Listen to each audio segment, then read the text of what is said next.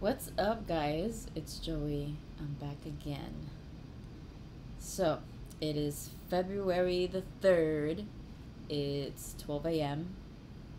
at night. And just wanted to just sit here and talk. It's pretty cold out tonight. It is, well, yeah, it's a little 55 degrees. It's pretty cold. I wish it was actually like this during the day in Miami, but that's rare. So, I saw the Super Bowl. I thought the game was whack, honestly. I feel like the game was rigged. Like when they did that play and that ball touched the white part of the floor. I didn't know that they could do that and that was accepted. Or just like putting the ball inside of that pole, that yellow pole, and then they got their points, whatever. I thought that wasn't fair. I consider that shit cheating, but hey, whatever. The game was I was mostly excited for the commercials and the performance, J-Lo and Shakira. I think it was really, really nice.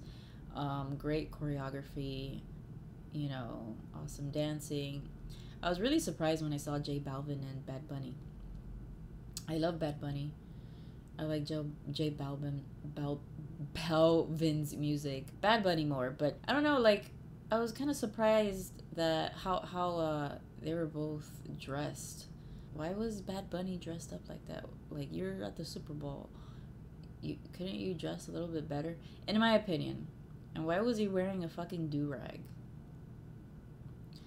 I don't know. I just personally feel as a Latina that, if you're going to perform at the Super Bowl, at least dress up a little better. Other than that, commercials were really cool. The Jason Momoa commercial was kind of disturbing. But anyway, I was confused at that commercial because I was like, wait, is that still Jason Momoa? All skinny and stuff? The movie trailers were cool. Yeah, some of them were weird. You get a little bit of everything, right? I actually went to my cousin's house and saw it. So it was really cool to like catch up again. I don't really get to see my cousin a lot anymore.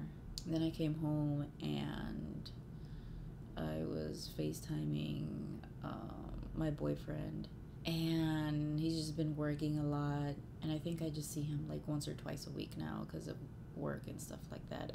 Anyway, so I don't know, man. I've just been down because a little down because I miss my son, and he's been over there at his grandparents' house in West Palm Beach, and it's really hard, man. Like, I don't know. I try really hard, as a parent to just think that he's gonna be okay and whatever, he's safe and everything, but at the end of the day, man, it's my son, and it's hard being away from your kid, and I miss him, I guess. So I kind of got upset earlier because my emotions come out, and I guess when I like hold on to my emotions is how I feel for too long. I just tend to ignore the way I feel most of the time, and then I just let that shit out.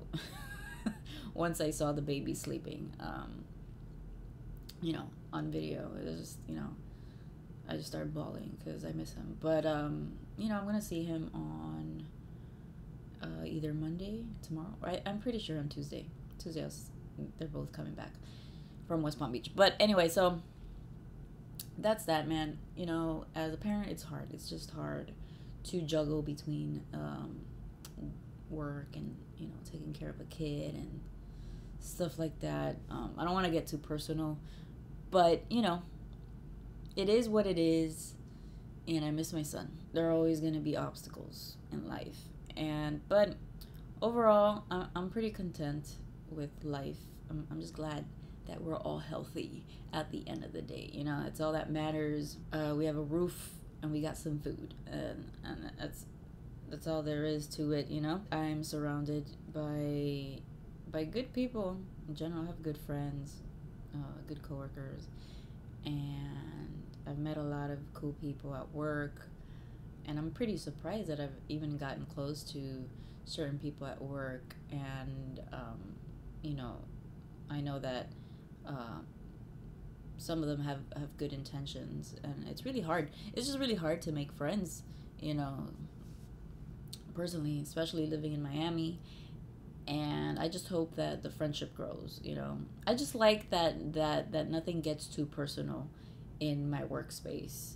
I've had previous jobs where like it's a small staff, and then if you don't show up, it gets too personal because then the person has to stay and shit like that. You know what I mean? It's not like that there. By the way, I really want to thank you for the ones that still watch my videos. I've been on this channel for more than 10 years, and some of you have seen me grow up. Some of you guys have seen me since I was like 19 years old, and that's really cool. So thank you, I really appreciate it. Some of y'all like message me through Instagram, you know, and I catch up with some of you people, guys, girls, whatever. I feel like when I say you guys, it kind of sounds like insulting, but you, the viewers. It's crazy that once you become a parent, everything, you know, I'm surrounded by just being a parent now. And, you know, ever since I became a parent, I just see things so differently now. I've done like so many mistakes in the past, and I just wish I didn't do them.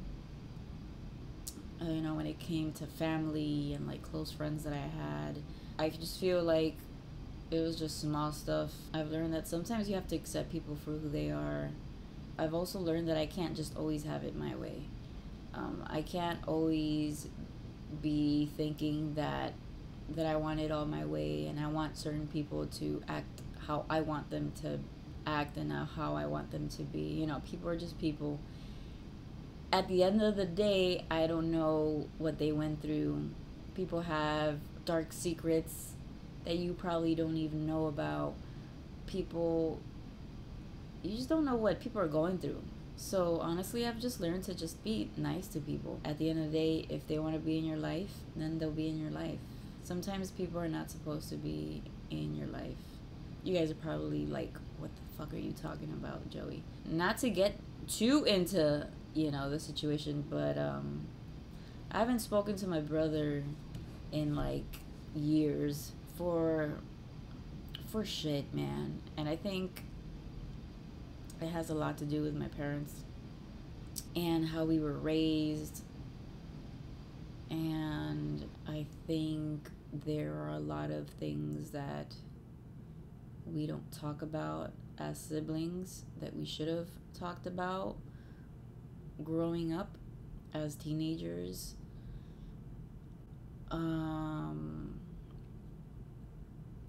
I think the way that our parents have parented us has affected us a lot as humans and as adults. I'm just self-aware about it now because I'm a parent myself. I don't think I'd be this self-aware if I wasn't a parent. I'd be so fucking ignorant about shit and so ignorant about my own self.